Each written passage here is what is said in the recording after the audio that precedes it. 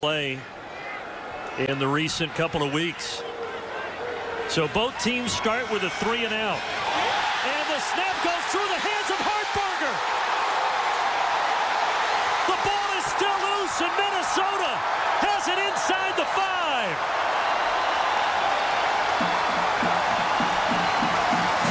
The elements coming into play early at TCF Bank Stadium.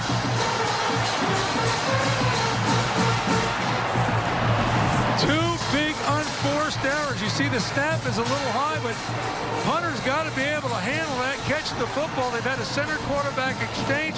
They dropped the long snap on the punt. Big advantage for the Gophers early in this game.